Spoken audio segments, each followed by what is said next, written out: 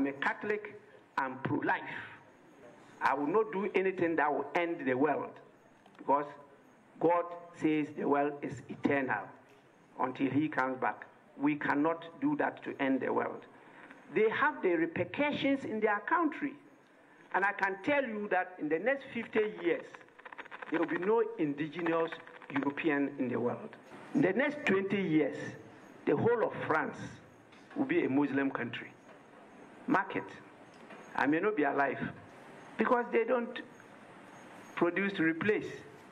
The fertility rate in Europe now is 1.3. In fact, the first country to perish is Greece. It's 1.1. I don't want Ghana to be extinct.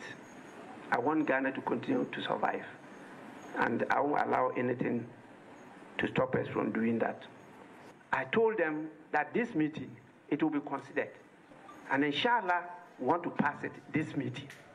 It's coming out in a form that I don't believe that people will have problems with.